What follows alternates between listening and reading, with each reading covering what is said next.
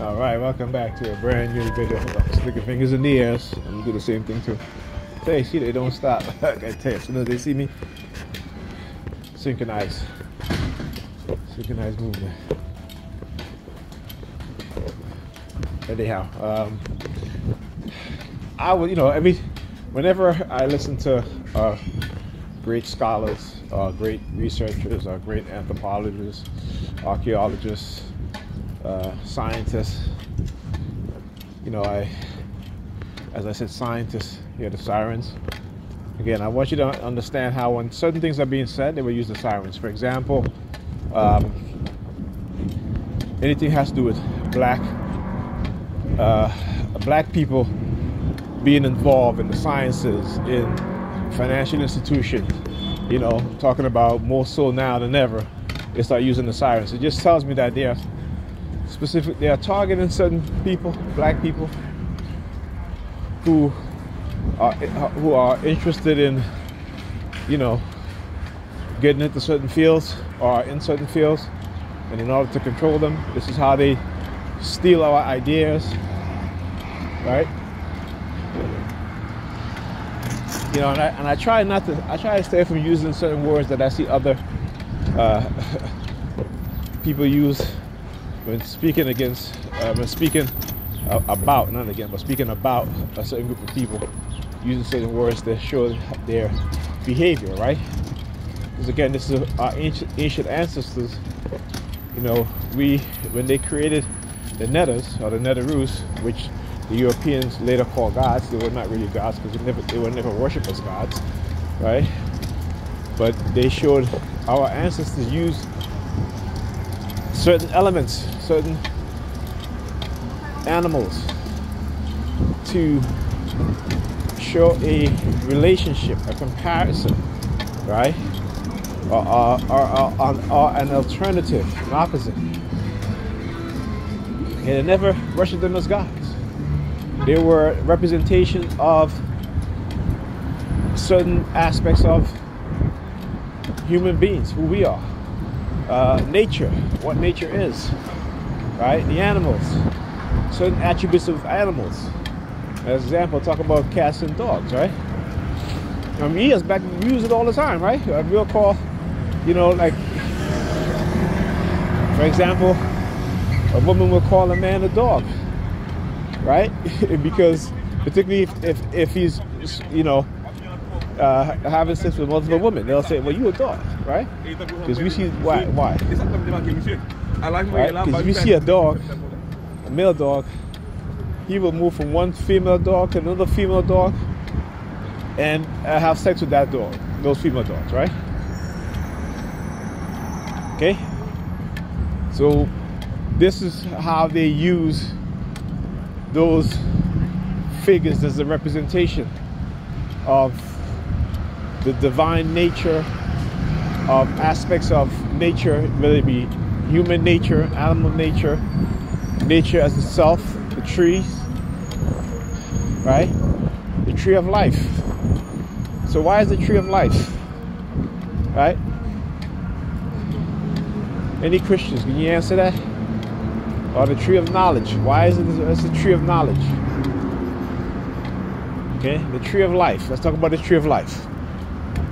Our ancestors, when they talk about the tree of life, they didn't talk about some tree with some fruit on it, right? They're talking about the trees in general, plants, vegetation. Why? Because we know trees do what? They take in carbon dioxide and they breathe out what? Oxygen. Without trees, you have no life, right? But without the sun also, because the sun do what? With its rays, do what? Nourishes the trees, the earth, and do what? Right? And then and they do what? Right? So when they talk about these things, this is what I'm talking about. They create attributes of human nature. Right? So for them, spirituality, and again, the word spirit means to breathe, or air, oxygen. Right? That's part of the definition, the original definition of spirituality. But because again, spirituality as a whole is unseen science, and science is seen spirituality as per Haya Kaba. I forgot. You guys, he's such a, his name is not easy to pronounce. Haya Kaba.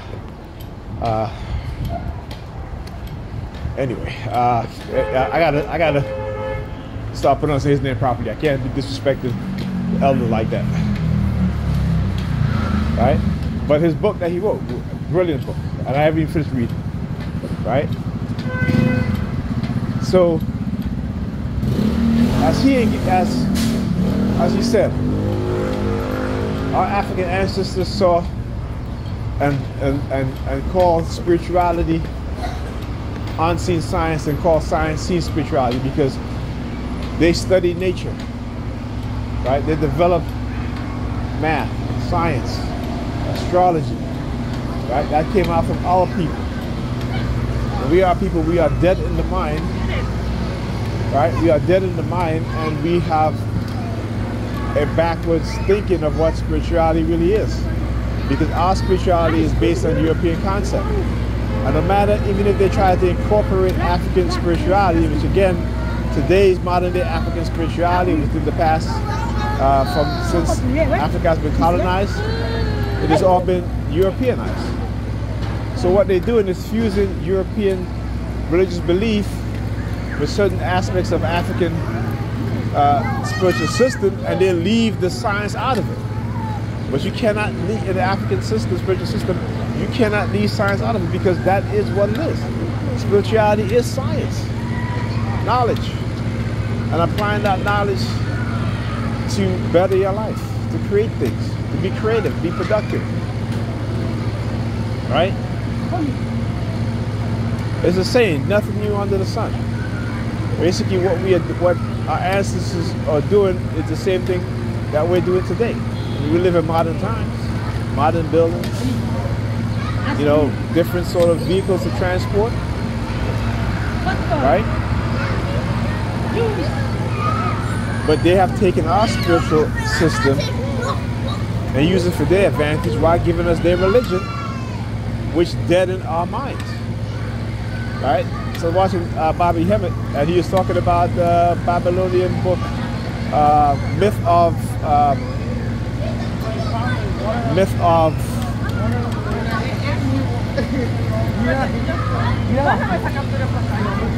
I think the myth of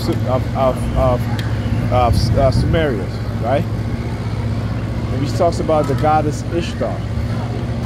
And there's one thing that he said that struck me, and I was like, he was reading from it, and I ended up going to get the book, so you can get it online, the PDF version of it. And in that, she goes down to the underworld.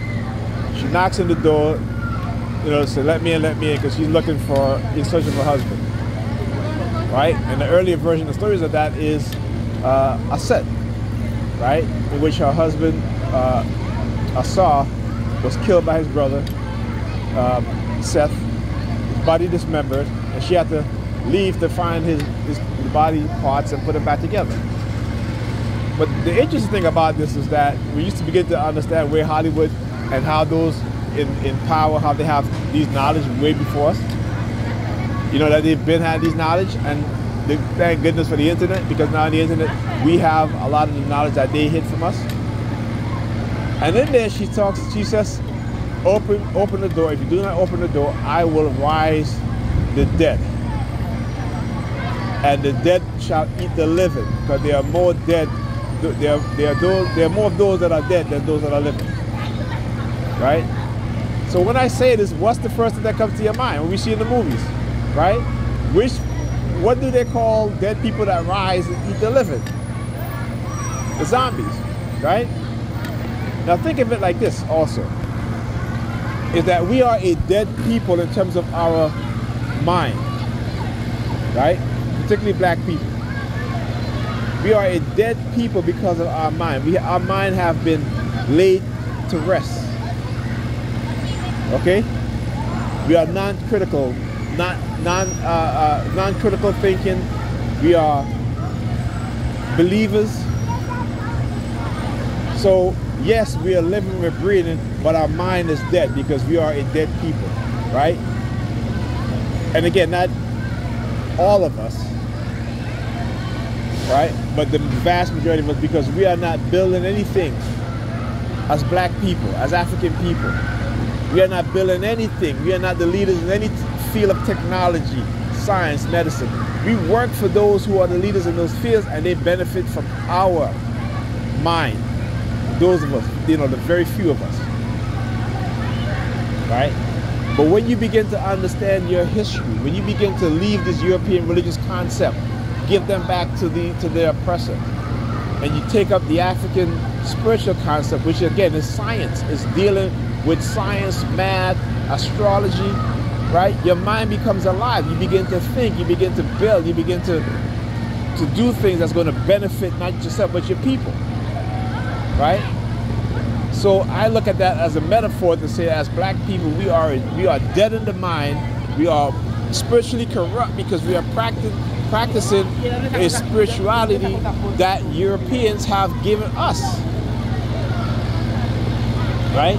Because if you truly understand African spirituality, like Professor Habakaba said, spirituality is unseen science, and science is seen spirituality, meaning that we use our spirituality to create things that benefit us and each other. But our spirituality today is like, well, I have a spiritual connection with God. You don't have a spiritual connection with God because that God that you say you worship, that God, that word God, was never in existence in those times. When we read these stories, even though they have translated these these myths, okay, they replace the word that is supposed to be with God, and that God is a European construct of who God is. You understand? That God is a European construct, and that God is outside of you. Where in African spirituality, the nature, who you are as a human being, you are I'm gonna use the European word here, you are the God. But in reality, you are the netter, right? Because African spirituality, creative divine powers, the male and the female, duality, not one. European is about mono, one, right? The masculine cannot create the feminine, but the feminine can create the feminine and the masculine. This is a concept that it's not even a concept, it's fact. It's fact, okay? It's fact, you know? God didn't take no rib from man and created woman. You gotta understand, God was human, right? And God was a woman first before she ever gave birth to another God, which is the man also, all right? Anyhow, I'll talk to you guys in the next video.